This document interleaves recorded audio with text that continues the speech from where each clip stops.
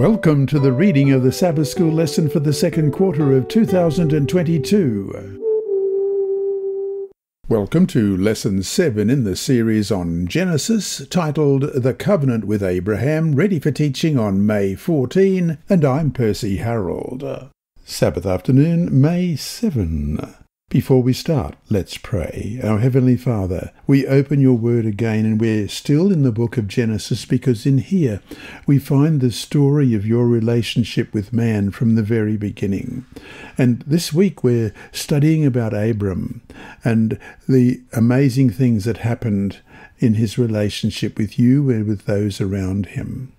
And today I'd like to pray that your Holy Spirit will help us understand the important things in these passages that we will read, and that as we delve into the book of Genesis, that we will see your love and your grace and your overarching power that is there for each one of us.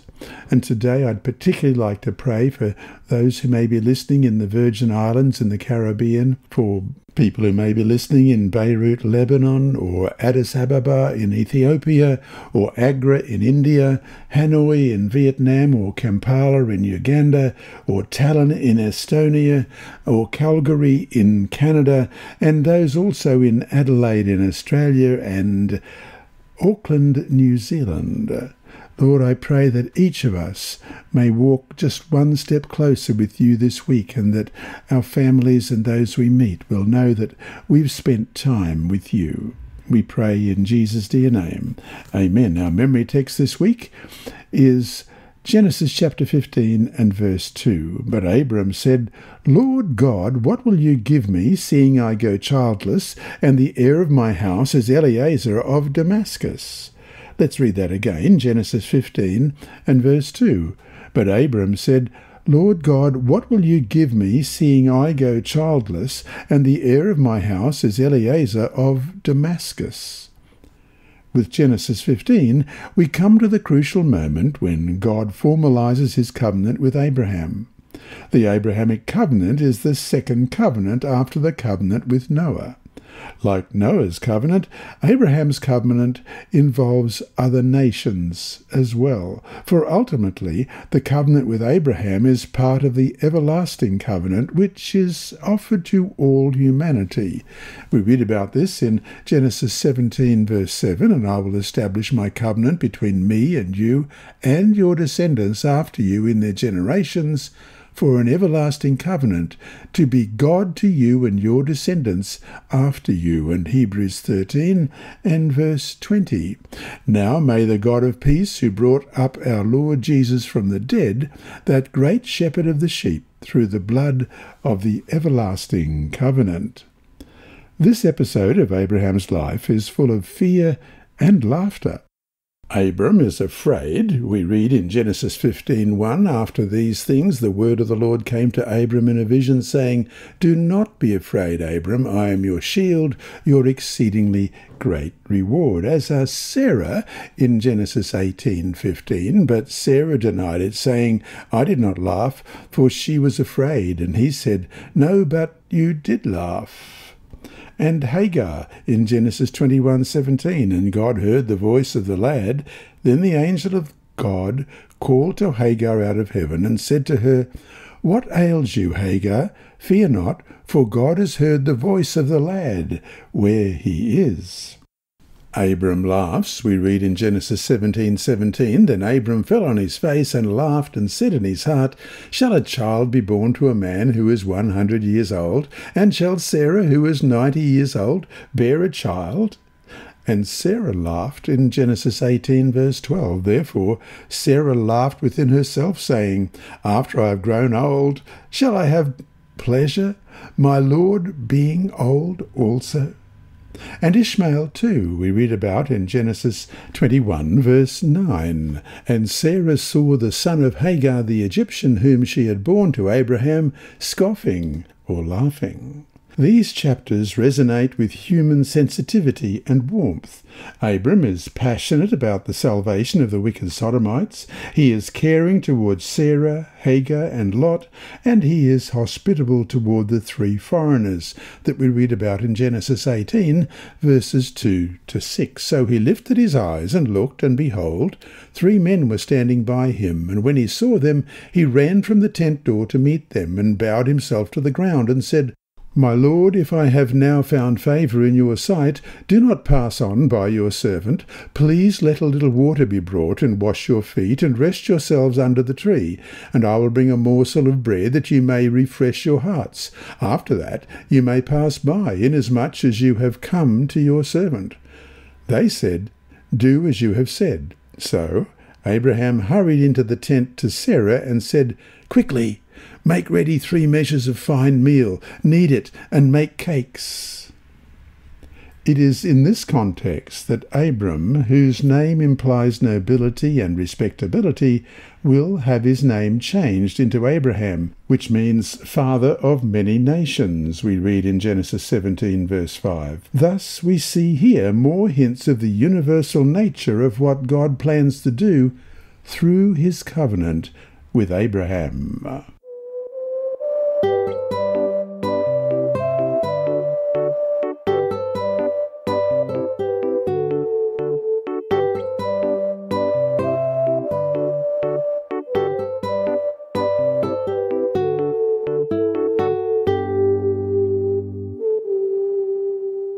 Sunday, May 8. The Faith of Abraham. Read Genesis chapter 15, verses 1 to 21, and Romans chapter 4, verses 3, 4, 9, and 22. How does Abram reveal what it means to live by faith? What is the meaning of the sacrifice that God had Abram perform?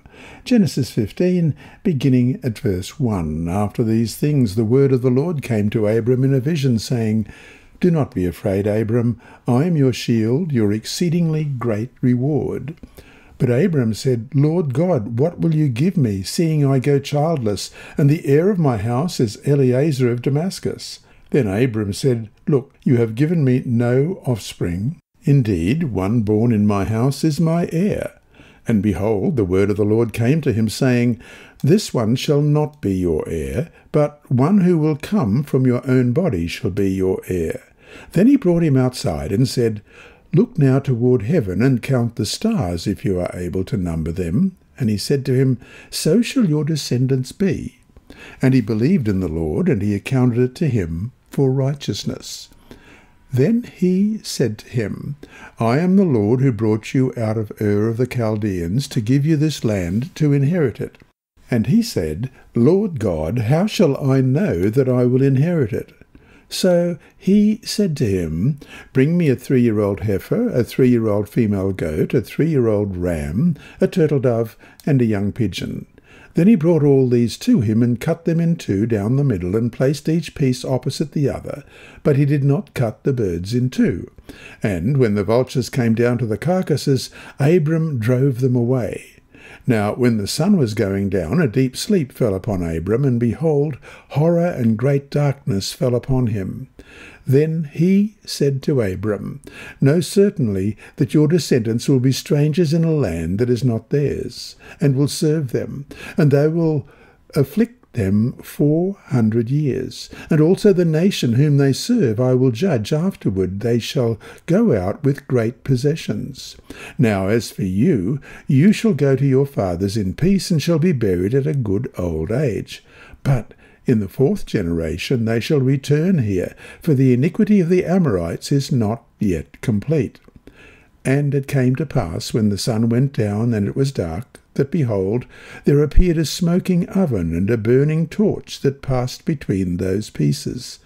On the same day the Lord made a covenant with Abram, saying, To your descendants I have given this land, from the river of Egypt to the great river, the river Euphrates, the Kenites, the Kenizzites, the Cadmonites, the Hittites, the Perizzites, the Rephaim, the Amorites, the Canaanites, the Girgashites, and the Jebusites.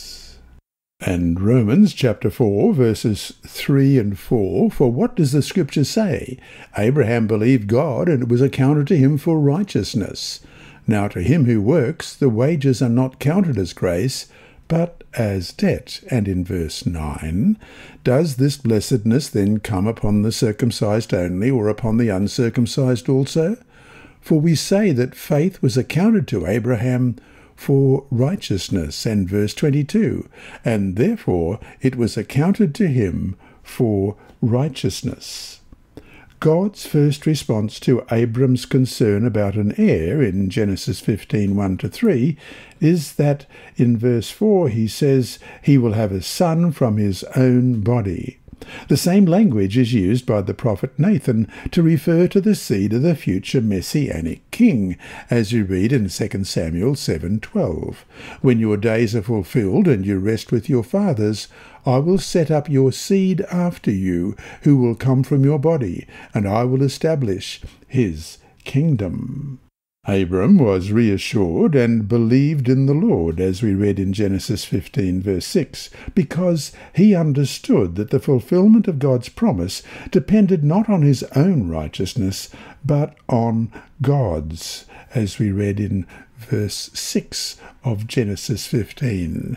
Let's have a look at that again. Genesis 15 and verse 6, and he believed in the Lord, and he accounted it to him for righteousness. And we've just read in Romans chapter 4, verses 5 and 6, but to him who does not work, but believes on him who justifies the ungodly, his faith is accounted for righteousness. Just as David also describes the blessedness of the man to whom God imputes righteousness apart from works. This notion is extraordinary, especially in that culture. In the religion of the ancient Egyptians, for instance, judgment was made on the basis of counting one's human works of righteousness against the righteousness of the goddess Maat, who represented divine righteousness. In short, you had to earn salvation. God then sets up a sacrificial ceremony for Abram to perform. Basically, the sacrifice points to Christ's death for our sins. Humans are saved by grace, the gift of God's righteousness, symbolized by these sacrifices. But this particular ceremony conveys spiritual messages for Abram. The preying of the vultures on the sacrificial animals we read about in Genesis 15, 9-11 means that Abram's descendants will suffer slavery for a period of 400 years, as it said in verse 13, or 4 generations, as it said in verse 16. Then, in the 4th generation, Abram's descendants shall return here, it said in verse 16. The last scene of the sacrificial ceremony is dramatic, a burning torch that passed between those pieces in verse 17. This extraordinary wonder signifies God's commitment to fulfill his covenant promise of giving land to Abram's descendants, as it says in verse 18. The boundaries of this promised land, from the river of Egypt to the great river, the river Euphrates, in Genesis 15, verse 18, reminds us of the boundaries of the Garden of Eden, and we'll compare that in Genesis chapter 2, verses 13 and 14. The name of the second river is Gihon. It is the one which goes around the whole land of Cush. The name of the third river is Hiddekel. It is the one which goes toward the east of Assyria. The fourth river is the Euphrates. This prophecy has, therefore, more in view than just the Exodus and a homeland for Israel. On the distant horizon of this prophecy, in Abraham's descendants taking the country of Canaan, looms the idea of the end-time salvation of God's people, who will return to the Garden of Eden. And so to finish the day, how can we learn to keep focused on Christ and his righteousness as our only hope of salvation? What happens if we try to start counting up our good works?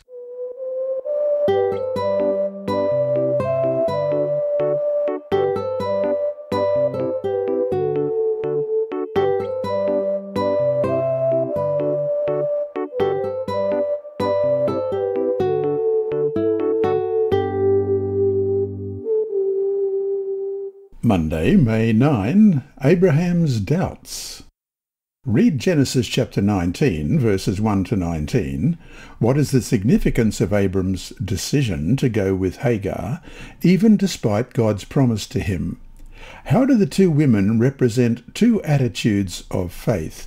And we'll also compare that with Galatians 4:21 to 31. So first of all, Genesis chapter 16 and verse 1. Now Sarai, Abram's wife, had borne him no children, and she had an Egyptian maidservant whose name was Hagar. So Sarai said to Abram, "See now, the Lord has restrained me from bearing children. Please go into my maid. Perhaps I shall obtain children by her." And Abram heeded the voice of Sarai. Then Sarai, Abram's wife, took Hagar her maid, the Egyptian, and gave her to her husband Abram to be his wife, after Abram had dwelt 10 years in the land of Canaan. So he went in to Hagar, and she conceived. And when she saw that she had conceived, her mistress became despised in her eyes. Then Sarai said to Abram, "My wrong be upon you. I gave my maid into your embrace, and when she saw that she had conceived, I became despised in her eyes. The Lord judge between you and me." So Abram said to Sarai, "Indeed, your maid is in your hand. Do to her as you please." And when Sarai dealt harshly with her, she fled from her presence. Now the angel of the Lord found her by a spring of water in the wilderness, by the spring on the way to Shur. And he said, "Hagar, Sarai's maid, where have you come from, and where are you going?" She said, "I am fleeing from the presence of my mistress Sarai." The angel of the Lord said to her, "Return to your mistress and submit yourself under her hand." Then the angel of the Lord said to her, "I will multiply your descendants exceedingly, so that they shall not be counted for multitude." And the angel of the Lord said to her, "Behold, you are with child, and you shall bear a son. You shall call his name Ishmael, because the Lord has heard your affliction. He shall be a wild man, his hand shall be against every man, and every man's hand against him. And he shall dwell in the presence of all his brethren." Then she called the name of the Lord who spoke to her, "You are the God who sees." For she said, "Have I also here seen him who sees me?" Therefore the well was called Beer Lahai Roi. Observe it. It is between Kadesh and Bered. So Hagar bore Abram a son, and Abram named his son, whom Hagar bore, Ishmael. Abram was 86 years old when Hagar bore Ishmael to Abram. And then Galatians chapter 4, verses 21 to 31. "Tell me, you who desire to be under the law, do you not hear the law? For it is written that Abraham had 2 sons, the one by a bondwoman, the other by a free woman. But he who was of the bondwoman was born according to the flesh, and he of the free woman through promise. Which things are symbolic? For these are the 2 covenants, the one from Mount Sinai, which give birth to bondage, which is Hagar. For this Hagar is Mount Sinai in Arabia, and corresponds to Jerusalem, which now is, and is in bondage with her children. But the Jerusalem above is free, which is the mother of us all. For it is written, Rejoice, O barren, you who do not bear, break forth and shout, you who are not in labour, for the desolate has many more children than she who has a husband. Now we brethren, as Isaac was, are children of promise. But as he who was born according to the flesh then persecuted him who was born according to the Spirit, even so it is now. Nevertheless, what does the Scripture say? Cast out the bondwoman and her son, for the son of the bondwoman shall not be heir with the son of the free woman. So then, brethren, we are not children of the bondwoman, but of the free. When Abraham doubted in Genesis 15:2, God unambiguously reassured him that he would have a son. Years later, Abram is still without a son. Even after God's last powerful prophecy, Abram seems to have lost his faith. He does not believe any more that it will be possible for him to have a son with Sarai. Sarai, feeling hopeless, takes the initiative and urges him to resort to a common practice of that time in the ancient Near East: take a surrogate. Hagar, Sarai's servant, is appointed for this service. The system worked. Ironically, this human strategy seemed more efficient than did faith in God's promises. The passage describing Sarai's relation to Abraham echoes the story of Adam and Eve in the Garden of Eden. The two texts share a number of common motives. Sarai, like Eve, is active. Abram, like Adam, is passive, and share common verbs and phrases: heed the voice, take, and give. This parallel between the two stories implies God's disapproval of this course of action. The Apostle Paul refers to this story to make his point about works versus grace in Galatians 4:23-26, which we've just read. In both accounts, the result is the same. The immediate reward of human work outside the will of God leads to future troubles. Note that God is absent during the whole course of action.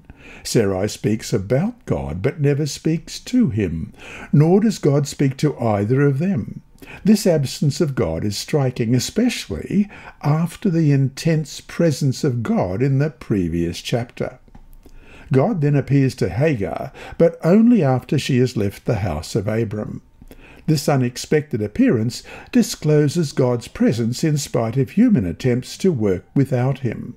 The reference to the angel of the Lord in Genesis 16:7 is a title that is often identified with the Lord, Yahweh. See Genesis 18:1. Then the Lord appeared to him by the terebinth trees of Mamre as he was sitting in the tent door in the heat of the day. And verse 13, and the Lord said to Abraham, why did Sarah laugh, saying, shall I surely bear a child, since I am old? And verse 22, then the men turned away from there and went toward Sodom. But Abraham still stood before the Lord. This time it is God who takes the initiative and announces to Hagar that she will give birth to a son, Ishmael, whose name means God hears, as we read in Genesis 16 verse 11. Ironically, the story, which ends with the idea of hearing, Shama, echoes the hearing at the beginning of the story, when Abram heeded Shama, the voice of Sarai, in Genesis 16 and verse 2. Let's read those two texts. Genesis 16 verse 11, and the angel of the Lord said to her, behold, you are with child, and you shall bear a son. You shall call his name Ishmael, because the Lord has heard your affliction. And the same chapter, Genesis 16 verse 2. So Sarai said to Abram, see now, the Lord has restrained me from bearing children. Please go into my maid. Perhaps I shall obtain children by her. And Abram heeded the voice of Sarai. And so to finish today, why is it so easy for us to have the same lack of faith that Abram had here?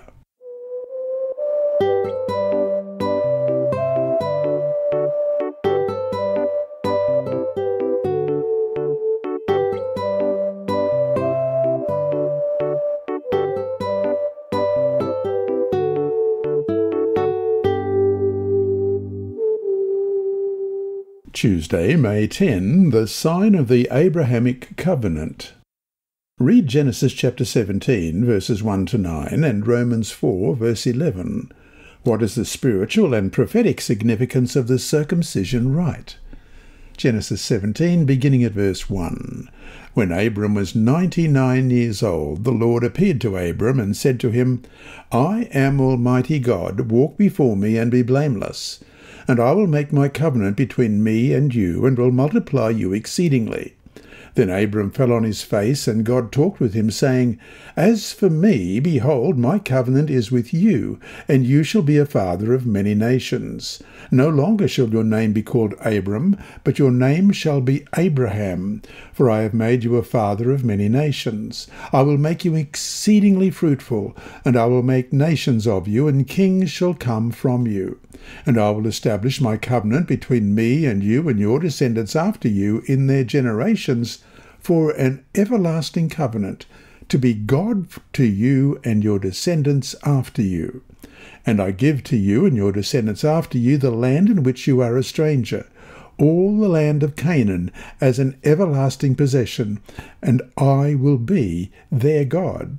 And God said to Abraham, As for you, you shall keep my covenant, you and your descendants after you throughout your generations.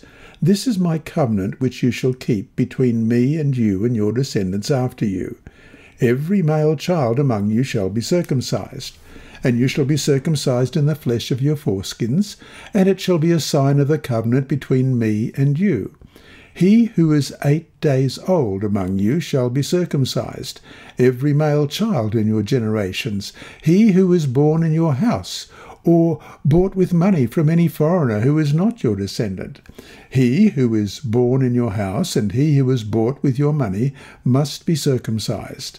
And my covenant shall be in your flesh for an everlasting covenant. And the uncircumcised male child who is not circumcised in the flesh of his foreskin, that person shall be cut off from his people. He has broken my covenant. Then God said to Abraham, As for Sarai your wife, you shall not call her name Sarai, but Sarah shall be her name. And I will bless her, and also give you a son by her. Then I will bless her, and she shall be a mother of nations. Kings of peoples shall be from her. Then Abraham fell on his face and laughed, and said in his heart, Shall a child be born to a man who is 100 years old? And shall Sarah, who is 90 years old, bear a child? And Abraham said to God, Oh, that Ishmael might live before you. Then God said, No, Sarah your wife shall bear you a son, and you shall call his name Isaac. I will establish my covenant with him for an everlasting covenant, and with his descendants after him. And Romans 4, verse 11, And he received the sign of circumcision, a seal of the righteousness of the faith which he had while still uncircumcised, that he might be the father of all those who believe, though they are uncircumcised, that righteousness might be imputed to them also. Abram's lack of faith, as seen in the preceding story in Genesis 16, broke the flow of Abram's spiritual journey with God. During that time, God was silent.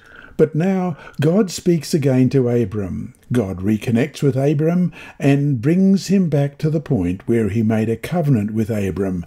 In Genesis 15, verse 18, On the same day the Lord made a covenant with Abram, saying, To your descendants I have given this land, from the river of Egypt to the great river, the river Euphrates.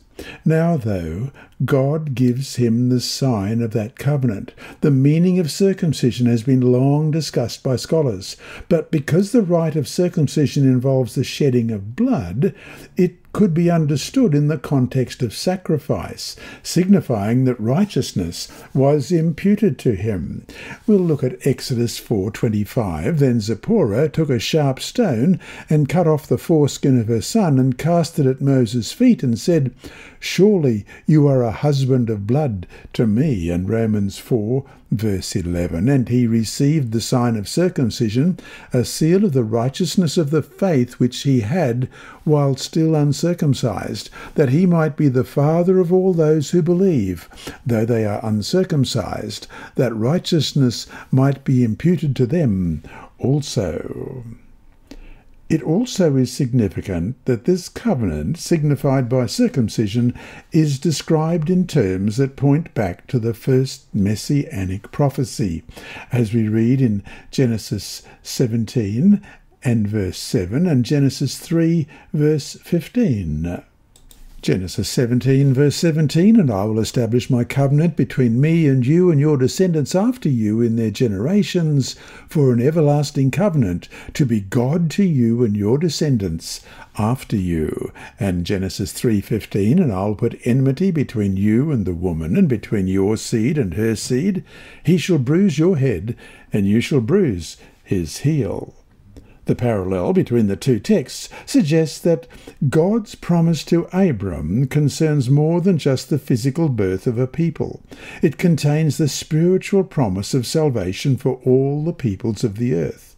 And the promise of the everlasting covenant in Genesis 17 verse 17 refers to the work of the Messianic seed, the sacrifice of Christ that ensures eternal life to all who claim it by faith, and all that faith entails.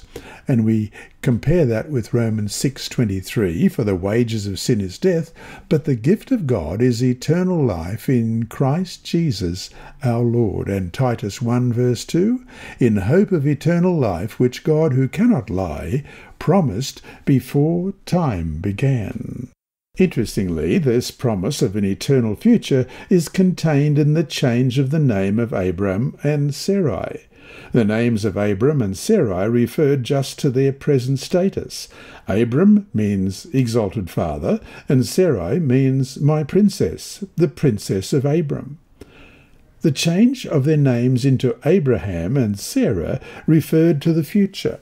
Abraham means father of many nations, and Sarah means the princess for everyone. In parallel, but not without some irony, the name of Isaac, he will laugh, is a reminder of Abraham's laughter, the first laughter recorded in the Scriptures in Genesis 17, verse 17. Let's read that again. Then Abraham fell on his face and laughed and said in his heart, shall a child be born to a man who is 100 years old?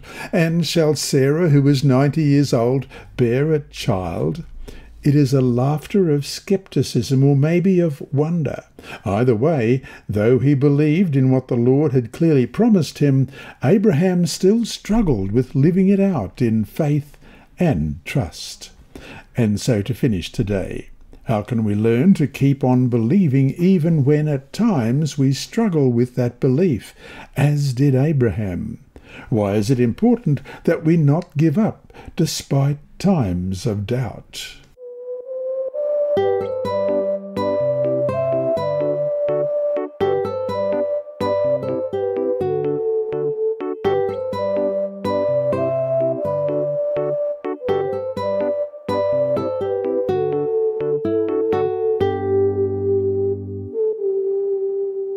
Wednesday, May 11, the Son of Promise. The last scene of circumcision involved everyone, not only Ishmael, but also all the males of Abraham's household were circumcised, as we read in Genesis 17, 23-27. So Abraham took Ishmael his son, all who were born in his house, and all who were bought with his money, every male among them of Abraham's house, and circumcised the flesh of their foreskins that very same day, as God had said to him. Abraham was 99 years old when he was circumcised in the flesh of his foreskin, and Ishmael his son was 13 years old when he was circumcised in the flesh of his foreskin.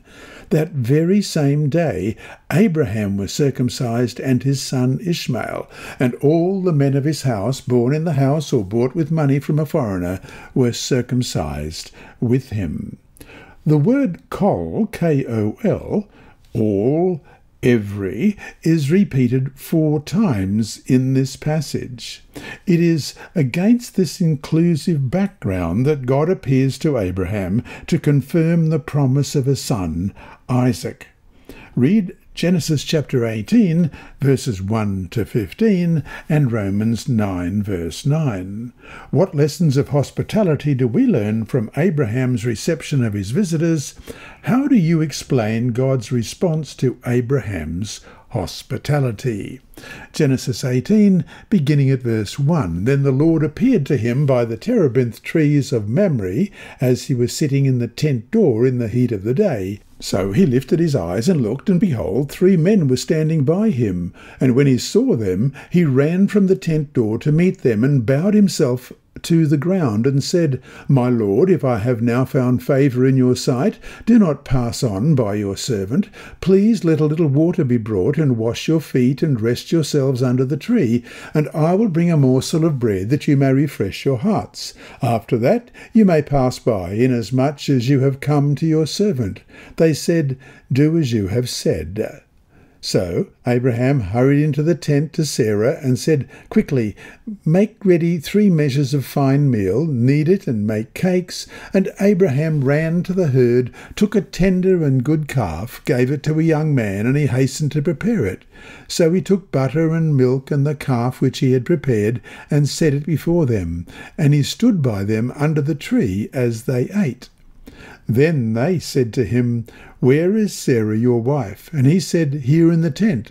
And he said, I will certainly return to you according to the time of life, and behold, Sarah your wife shall have a son. Sarah was listening in the tent door, which was behind him. Now Abraham and Sarah were old, well advanced in age, and Sarah had passed the age of childbearing. Therefore Sarah laughed within herself, saying, After I have grown old, shall I have pleasure, my Lord being old also? And the Lord said to Abraham, Why did Sarah laugh, saying, Shall I surely bear a child, since I am old? Is anything too hard for the Lord? At the appointed time I will return to you according to the time of life, and Sarah shall have a son. But Sarah denied it, saying, I did not laugh, for she was afraid. And he said, No, but you did laugh. And Romans 9, verse 9, For this is the word of promise. At this time I will come, and Sarah shall have a son. It's not clear whether Abraham knew who these strangers were. As we read in Hebrews 13:2, Do not forget to entertain strangers, for by so doing some have unwittingly entertained angels, even though he acted toward them as if God himself were among them. He was sitting in the tent door in the heat of the day, we read in verse 1 of chapter 18, and because visitors are rare in the desert, he was probably longing to meet with them. Abraham ran toward the men, we read in verse 2, though he was 99 years old. He called one of these persons Adonai, my Lord, in verse 3, a title often used for God, as we read in Genesis 20, verse 4, But Abimelech had not come near her, and he said, Lord, will you slay a righteous nation also? And Exodus chapter 15 and verse 17. You will bring them in and plant them in the mountain of your inheritance, in the place, O Lord, which you have made for your own dwelling, the sanctuary, O Lord, which your hands have established. He rushed around them in the preparation of the meal, we read in verses 6 and 7. He stood next to them, attentive to their needs and ready to serve them, we saw in verse 8. Abraham's behaviour toward heavenly strangers will become an inspirational model of hospitality, as we read in Hebrews 13, verse 2. In fact, Abraham's attitude of reverence conveys a philosophy of hospitality. Showing respect and care toward strangers is not just a nice gesture of courtesy. The Bible emphasizes that it is a religious duty, as if directed toward God himself, as you read in Matthew 25, verses 35 to 40. For I was hungry, and you gave me food. I was thirsty, and you gave me drink. I was a stranger, and you took me in. I was naked, and you clothed me. I was sick, and you visited me. I was in prison, and you came to me. Then the righteous will answer him, saying, Lord, when did we see you hungry and feed you, or thirsty and give you drink? When did we see you a stranger and take you in, or naked and clothe you? Or when did we see you sick or in prison and come to you? And the king will answer and say to them, Assuredly I say to you, inasmuch as you did it to one of the least of these my brethren, you did it to me. Ironically, God is identified more with the hungry and needy foreigner than with the generous one who receives them. On the other hand, the divine intrusion into the human sphere denotes his grace and love toward humanity.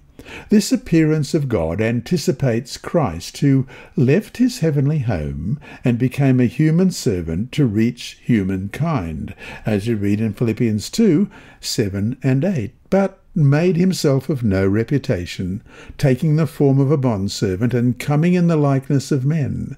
And being found in appearance as a man, he humbled himself and became obedient to the point of death, even the death of the cross. God's appearance here provides evidence for the certainty of his promise. We read in verse 10, he sees Sarah, who hides herself behind him. Genesis 18 verse 10, and he said, I will certainly return to you according to the time of life, and behold, Sarah your wife shall have a son. Sarah was listening in the tent door, which was behind him, and knows her most intimate thoughts. We read in verse 12 as well. Therefore Sarah laughed within herself, saying, after I have grown old, shall I have pleasure, my Lord being old also? He knows that she laughed, and the word laugh is his last word. Her skepticism becomes the place where he will fulfill his word. And so to finish today, dwell more on the idea that God is identified more with the hungry and needy foreigner than with the generous one who receives them. Why is this concept so important for us to remember?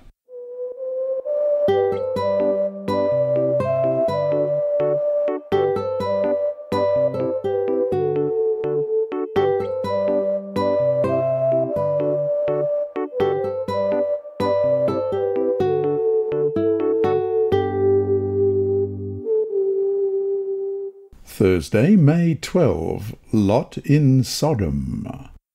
Read Genesis chapter 18, verse 16 to chapter 19, verse 29. How does Abraham's prophetic ministry affect his responsibility toward Lot? Let's begin at chapter 18 and verse 16. Then the men arose from there and looked toward Sodom, and Abraham went with them to send them on the way.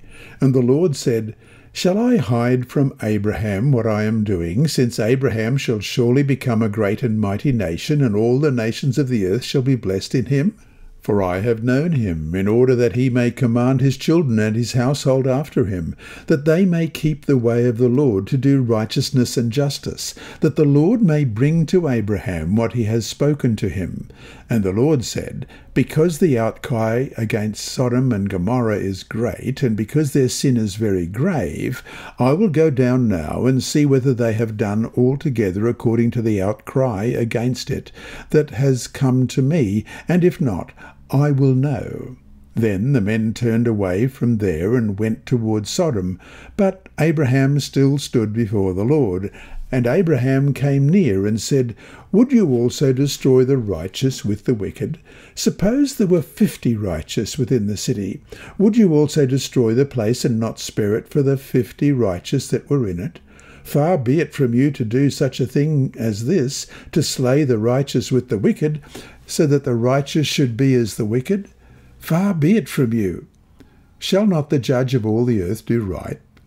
So the Lord said, If I find in Sodom 50 righteous within the city, then I will spare all the place for their sakes. Then Abraham answered and said, Indeed now, I who am dust and ashes have taken it upon myself to speak to the Lord. Suppose there were 5 less than the 50 righteous. Would you destroy it all of the city for lack of 5? So he said, If I find there 45, I will not destroy it. And he spoke to him again and said, Suppose there should be 40 found there.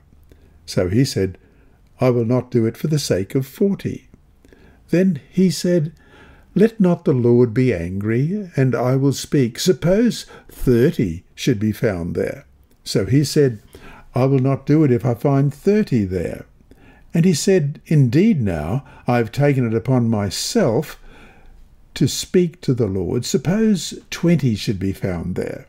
So he said, I will not destroy it for the sake of 20. Then he said, Let not the Lord be angry, and I will speak but once more. Suppose 10 should be found there. And he said, I will not destroy it for the sake of 10. So the Lord went his way as soon as he had finished speaking with Abraham, and Abraham returned to his place. Now the 2 angels came to Sodom in the evening, and Lot was sitting in the gate of Sodom. When Lot saw them, he rose to meet them, and he bowed down with his face toward the ground, and he said, Here now, my lords, please turn into your servant's house, and spend the night, and wash your feet. Then you may rise early and go on your way. And they said, No, but we will spend the night in the open square. But he insisted strongly. So they turned in to him and entered his house. Then he made them a feast, and baked unleavened bread, and they ate. Now, before they lay down, the men of the city, the men of Sodom, both old and young, all the people from every quarter, surrounded the house. And they called to Lot and said to him, Where are the men who came to you tonight? Bring them out to us, that we may know them carnally. So Lot went out to them through the doorway, shut the door behind him, and said, Please, my brethren, do not do so wickedly. See now, I have 2 daughters who have not known a man. Please, let me bring them out to you, and you may do to them as you wish. Only do nothing to these men, since this is the reason they have come under the shadow of my roof. And they said, Stand back. Then they said, This one come in to stay here, and he keeps acting as a judge. Now we will deal worse with you than with them. So they pressed hard against the man Lot, and they came near to break down the door. But the men reached out their hands and pulled Lot into the house with them and shut the door. And they struck the men who were at the doorway of the house with blindness, both small and great, so that they were weary trying to find the door. Then the men said to Lot, Have you anyone else here, son-in-law, your sons, your daughters, and whomever you have in the city?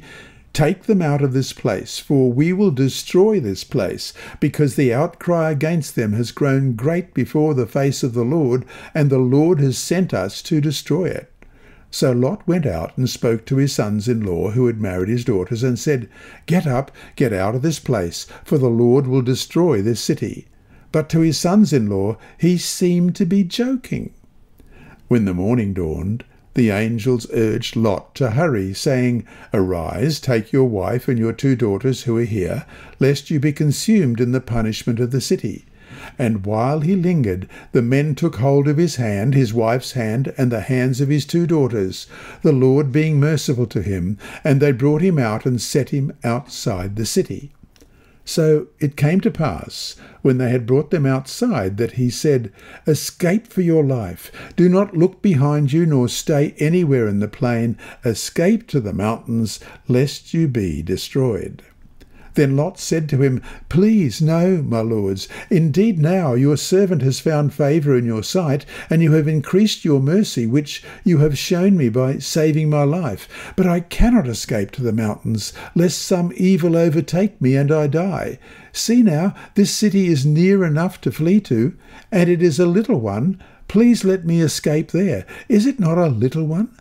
And my house shall live. And he said to him, See, I have favoured you concerning this thing also, in that I will not overthrow this city for which you have spoken. Hurry, escape there, for I cannot do anything until you arrive there. Therefore the name of the city was called Zoar. The sun had risen upon the earth when Lot entered Zoar. Then the Lord rained brimstone and fire on Sodom and Gomorrah from the Lord out of the heavens. So he overthrew those cities, all the plain, all the inhabitants of the cities, and what grew on the ground. But his wife looked back behind him, and she became a pillar of salt. And Abraham went early in the morning to the place where he had stood before the Lord. Then he looked toward Sodom and Gomorrah, and toward all the land of the plain, and he saw, and behold, the smoke of the land which went up like the smoke of a furnace. And it came to pass, when God destroyed the cities of the plain, that God remembered Abraham, and sent Lot out of the midst of the overthrow, when he overthrew the cities in which Lot had dwelt. God's promise of a son to Abraham has just been reconfirmed. Yet, instead of enjoying the good news, he engages God in a passionate discussion about the fate of Lot in Sodom. Abraham not only is a prophet to whom God reveals his will, but he is also a prophet who intercedes on behalf of the wicked. The Hebrew phrase "stood before the Lord" in Genesis 18:22 is an idiom for praying.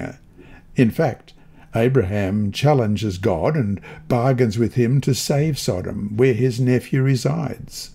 Moving from 50 down to 10, God would have saved the people of Sodom if only 10 Sodomites had been righteous. Of course, when we read the story of what happened when the two angels came to Lot to warn him of what was coming, in chapter 19, verses 1 to 10, we can see just how sick and evil the people had become. It truly was a wicked place, as were many of the nations around them. One reason why eventually they were driven from the land. As we read in Genesis 15:16, "But in the fourth generation they shall return here, for the iniquity of the Amorites is not yet complete." Ellen White writes in Patriarchs and Prophets, page 157 and 158, "And now the last night of Sodom was approaching. Already the clouds of vengeance cast their shadows over the devoted city, but men perceived it not.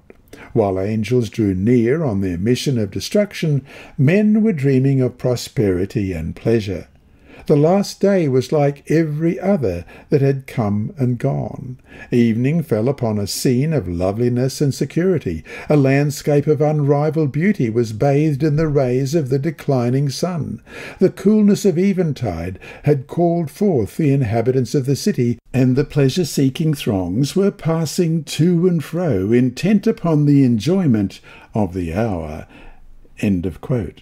In the end, God saved only Lot, his wife, and his 2 daughters, as we read in Genesis 19 and verse 15, almost half the minimum of 10.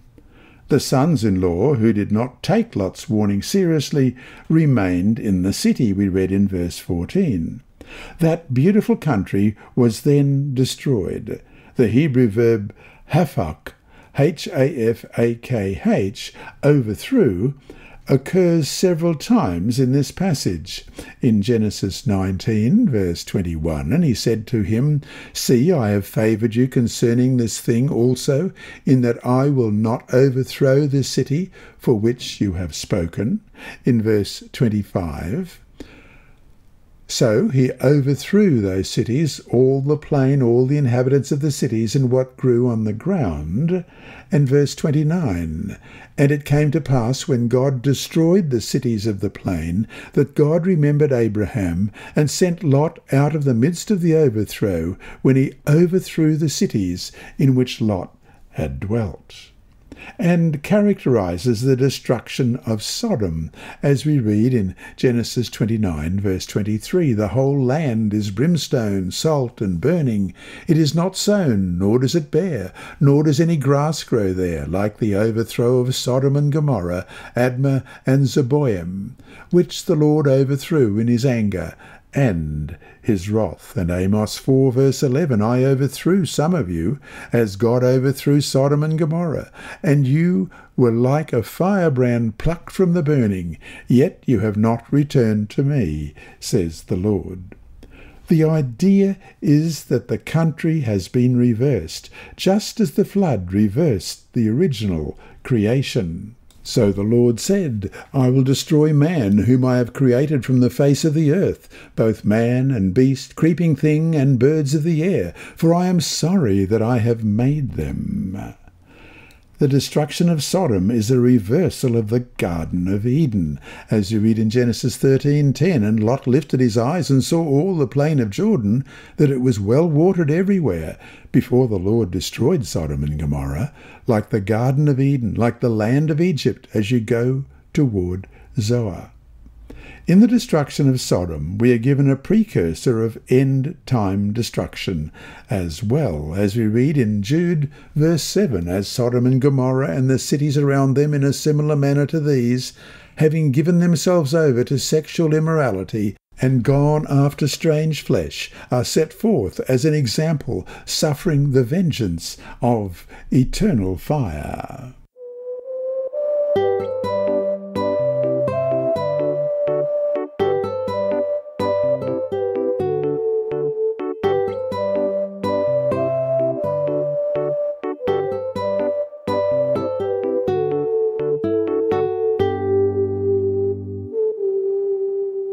Friday, May 13. Abraham's patient and tenacious plea with God on behalf of the people of Sodom that we read about yesterday in Genesis 18:22-33 should encourage us to pray for the wicked, even though they appear to be in a hopeless condition of sin. Furthermore, God's attentive response to Abraham's insistence and his willingness to forgive for the sake of only 10 righteous men is a revolutionary concept, as pointed out by Gerhard Hazel in the article The Remnant, The History and Theology of the Remnant Idea from Genesis to Isaiah, the 3rd edition, published in 1980, pages 150 and 151. In the extremely revolutionary manner, the old collective thinking which brought the guiltless member of the guilty association under punishment has been transposed into something new. The presence of a remnant of righteous people could have a preserving function for the whole.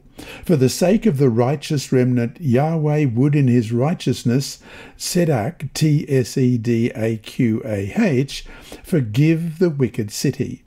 This notion is widely expanded in the prophetic utterances of the servant of Yahweh who works salvation for many. End of quote. And then Ellen White writes in Patriarchs and Prophets, page 140, all around us are souls going down to ruin as hopeless, as terrible as that which befell Sodom. Every day the probation of some is closing. Every hour some are passing beyond the reach of mercy. And where are the voices of warning and entreaty to bid the sinner flee from this fearful doom? Where are the hands stretched out to draw him back from death? Where are those who, with humility and persevering faith, are pleading with God for him? The spirit of Abraham was the spirit of Christ. The Son of God is himself the great intercessor in the sinner's behalf. He who has paid the price for its redemption knows the worth of the human soul. And that brings us to our 3 discussion questions for this week. 1. Only the rainbow and circumcision are called sign of the covenant. What are the common points and the differences between the 2 covenants?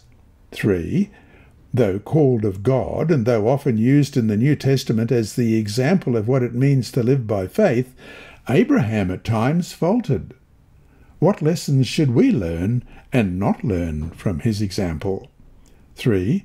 Some people argue against the idea that God will punish the lost, saying that this act would be against God's love. How do we, as those who believe that, yes, God will punish the lost, respond to the argument that he doesn't?